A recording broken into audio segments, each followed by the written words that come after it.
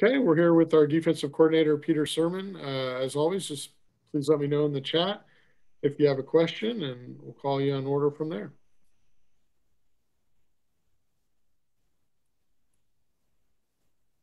We'll go ahead and get started with Trace Travers from Rivals. Yeah, good morning, Coach. Good morning, Trace. I wanted to ask about how you feel Mo performed in his first start there at inside linebacker. Yeah, Mo did some good things. He had a few times that he deviated from some of the technique stuff that we've talked about, but you can see some of his athleticism. He was involved in the sack, and then he also had a nice drop that he and Josh Drayden kind of combined for a pass deflection. I think he's progressing nicely. There's a lot for him to improve on, but the way he handled it and the way he's been developing, we've been pleased. Yeah, and with that, I think you guys only played something like 14 different players on the defensive side of the ball this past game. How is there a want to get more guys in there, or do you feel like you're limited by depth, or guys aren't ready, or how is that situation working out? Kind of all of it. Right now we're the sole focus is continuing to put the guys in that we feel are ready to help us win games. And, this is not just an exclusive issue for us, but with the lack of spring football and the lack of a traditional camp, it's been more of a challenge to develop, the younger, more inexperienced players. That's with Luke Beckett, transferring and then losing Evan and Jayhawk and Ashton and Travion Beck. Those are positions that, there was a lot of reps invested in, and there wasn't a lot of people playing behind them, quite honestly. And that's, kind of you're seeing the product of not getting those young guys, the traditional development that we would like. We're always looking at developing the guys that we currently have. And when we feel they give us an opportunity to help win the game, they will play. Do you feel like anyone's reached that point of being able to help you win games in the past week or so, more than had they have already been? I think guys are always developing. There's been some guys kind of in and out with some different, issues with being able to practice, but there's a lot of young guys that we feel that have bright futures ahead, and we just got to continue to develop them in practice. And when their opportunities come, we'll see how they do. Thank you. Okay, we'll move to Shailen Singh from the Daily Cow. Hey, Coach. Now through 3 games, can you evaluate Elijah Hicks's transition to safety? What have you liked from him, and what do you want to still see him improve on as the season goes on? The effort in which Elijah always plays is something that we show the rest of the defense. The way he handles the communication, the maturity that he demonstrates, and the way he can adjust, and the way we can talk to him on the sidelines to make in game adjustments has been real positive. The safety position and the corner position, they get lumped in together, but I would suspect if you talk to him, he'd be able to really do a good job of explaining the differences in them. I kind of equate it to guys that play outside linebacker and inside linebacker. Some guys are more trained at an outside in vision than they are seeing the total picture like you are at safety or inside linebacker. And he's continuing to improve on that. And, the way he works, there's nothing that I don't think he can improve on. But overall, we all have to play better.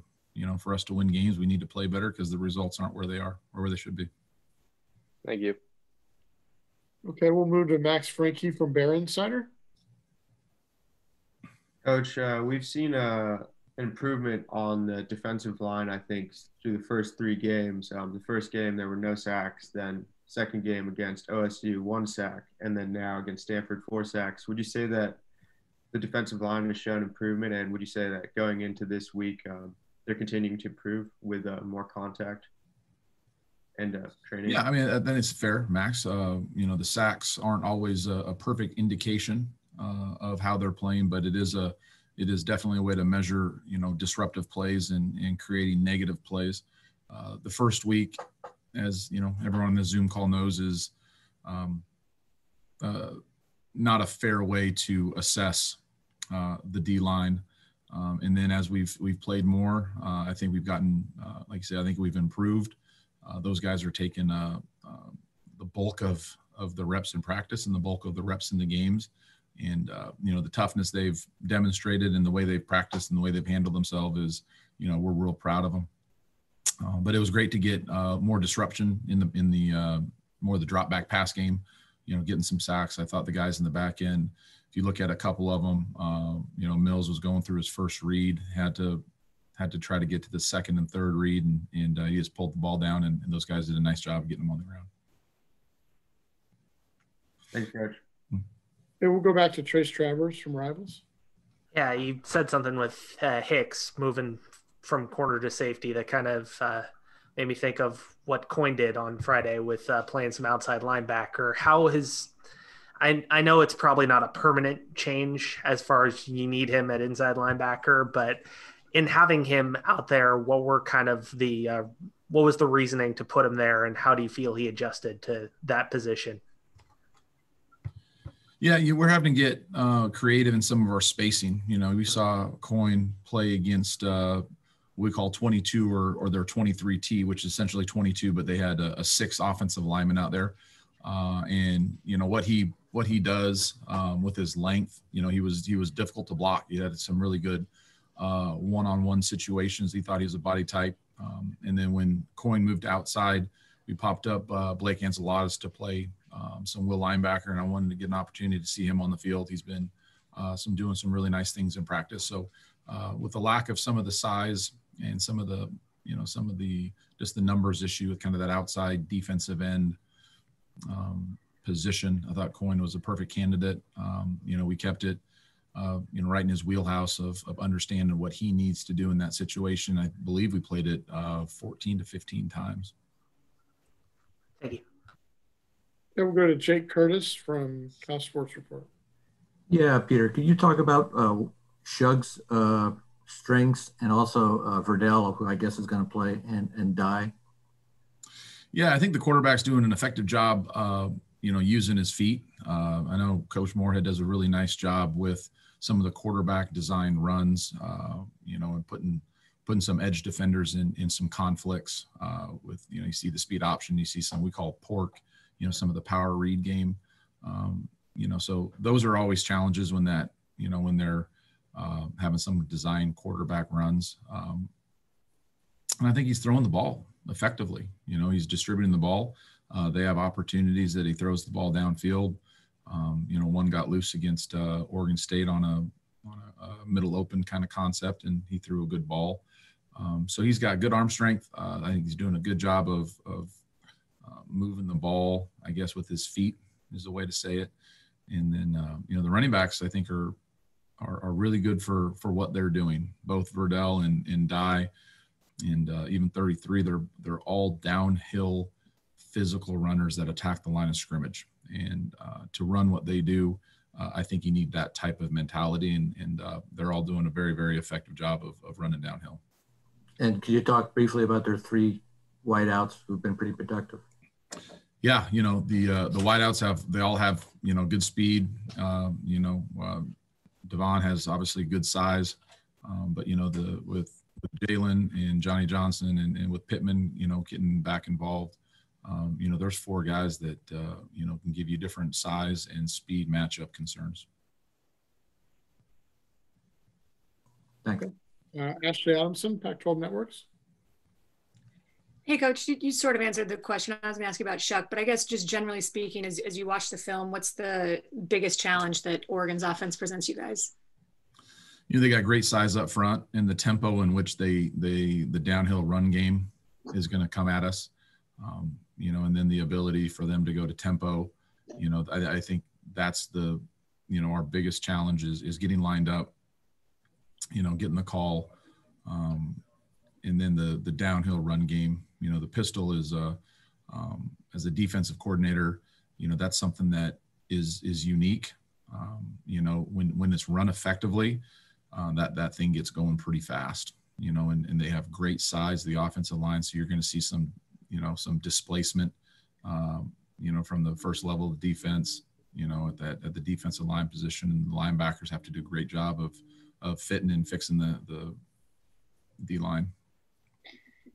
And then just, I guess, generally speaking, I'm curious just kind of where the locker room's at right now. Obviously, it's not the start that you guys wanted, and there's been a bunch of stuff certainly out of your control that's contributed to that. But what's your sense of where the guys are at sort of from a mental standpoint right now? Practice was great yesterday. It's I think the barometer for me is preparation and practice. And they have never surprised me with, coming out and not having the energy or the necessary enthusiasm. The results aren't what we want.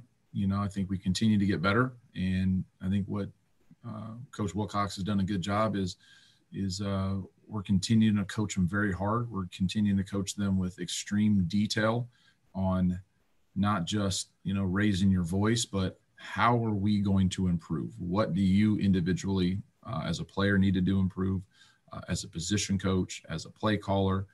It's all about remedying and putting ourselves in better position to win games. And I think Justin's really provided some good leadership and, what he expects from the coaches and how we're going to equip our players to play better football and winning football. Thanks, Coach. Can we go back to Trace Travers from Rivals? Yeah, you mentioned, if I heard this right, a middle open concept that Oregon runs. What does that mean? No, that was Trace. That was more Oregon State ran some quarters, some middle opens. Okay. They ran a switch vert on an over route, and Oregon State, I think they might have cut somebody free, and I'm just saying on that ball they did a nice job of stretching the field. Yeah, and you guys see switch verticals in practice from your offense. Does that kind of help you with? I know it's not the same system, obviously, that Moorhead runs up there, but yeah, does seeing some of that stuff help? There's a lot more similarity in the pass game in our conference than the run game. Pass game to me is just time and space. Some of the formations and some of the the ways they get to it off of motions, or like I said, some pre-snap alignments. But if you go through the conference, there's a lot of similarities in the drop back and even the quick passing game. Awesome. Thank you so much. Okay, we go back to Max Frankie from Barron Center. Yeah, going back to the mentality of the defense, Coach, obviously on Saturday, a lot of the unforced errors weren't the defense's fault. That was like offensive and special teams. To say the least, the defense played pretty well. What would you say is the mentality of the defense specifically of going into this game against Oregon? I think the mentality of the defense was, try to stop the run, which I think we ended up being under 100 yards, which gives you an opportunity to play the pass, and really is trying to get into good third downs. We had 12 third downs between 3 and 6, which you want the 6 pluses, 7 pluses. We had 2 over 10, and we won both of those. The third and 3 to 6s, we were at a 50-50 clip on that. The mentality of where we were, I thought the guys battled. Where we need to continue to improve is we need to gain some short fields for the offense. We need to be more violent, taking the football away, and then when our opportunities to rise up in some of the sudden changes that you're speaking of, some of the short fields or the unscheduled possessions, we need to have those possession ending kicks, punts and field goals. Thanks, Coach. Hey, Jake Curtis. Yeah, just curious. You mentioned that the pistol presents specific challenges. Can you elaborate on that? Why is that? Well, there's some things that, you watch a lot of college football. The flow of the runs generally coincide with the offset back, either the depth of the back or the side of the back, or what we talk here is the YT. So the Y is the tail or the tight end for us.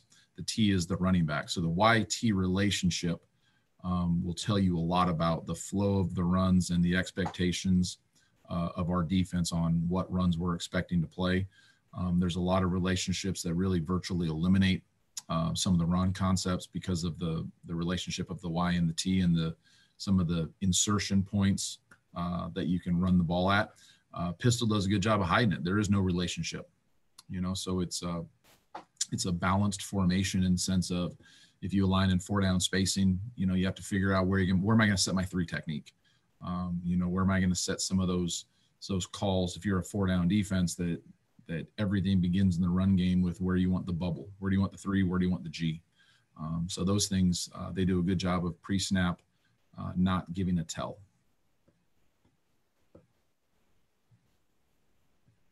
Thanks. Okay. Max Frankie, I think, has another question. Go ahead, Max. Coach, there was that fumble in the second half. I think it was one of the running backs who dropped the ball, and then Stanford got the ball in the Cal Bear half, and then it was like 3 or 4 plays on offense, and then they had a touchdown. Could you talk about what went wrong defensively on that series, on that drive? Well, I mean, it's execution in those situations. I thought we've done a substantially better job of minimizing what we call the mental errors or just the bust plays. There's not, without getting very specific with, going back and telling everybody what exactly we're running and how we're fitting things. It's execution. It's an execution issue. Thanks, Okay. Coach. Let's see. Anybody else have a final question for Coach Sirmon? If you do, let me give you about 3 seconds in the chat. Doesn't look like we have anything. Thanks a lot. Really appreciate it, Coach. Okay. Thanks, guys. Stay safe. Thanks, Okay. Coach. You too. Bye-bye. Thanks, Coach.